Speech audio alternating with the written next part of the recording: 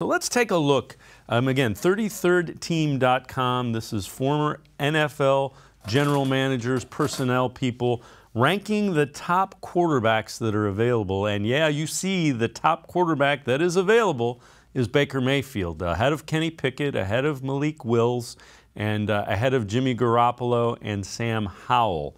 So Mary Kay, when you look at that, the question is, do you think Andrew Berry can wait it out until somebody decides they really need a quarterback?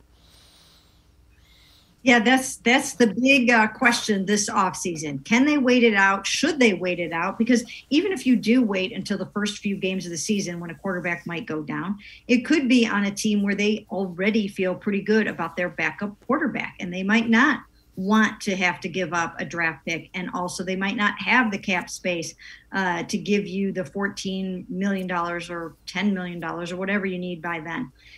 So it's really tough to say what's going to happen and how this is going to go down. I think the best thing that could happen between now and the start of training camp would be for Baker Mayfield's agents to be able to go out, find the deal themselves, find someone that's willing to take on Baker Mayfield and maybe spread out the contract over a couple of years, do some creative financing a little bit, because the Browns really don't want to take a chunk of that contract and pay for it themselves.